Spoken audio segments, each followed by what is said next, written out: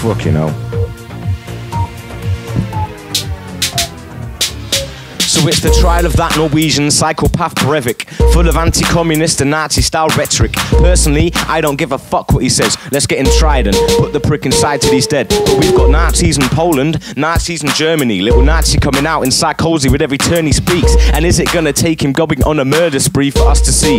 Shit ain't changed that much since 33. IMF raises global growth forecasts, raising the question, who is really growing? See, when they talk about growth, they don't mean your dough. Yo, they're talking about the boss's pen, you're less to make more, and that means all of us poor with excrement on the floor, while corporations squeeze us like they're playing accordions.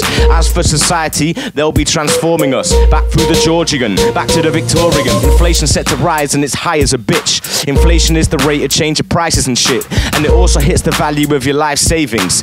The cause of this inflation is the money they print. Yo, once again they're due to start fracking in Blackpool. There's bound to be a little bit of gas, that is natural, but they caused a couple quakes and found a fault on our back door, and they could always be poisoning our water. Down in the southeast, you know, they're talking about drought. It's hard to know if they're talking with their asses or mouth, cause up here there is so much water about, you can probably lie back on the floor and let it fall in your mouth. Spit the news. Spit the news.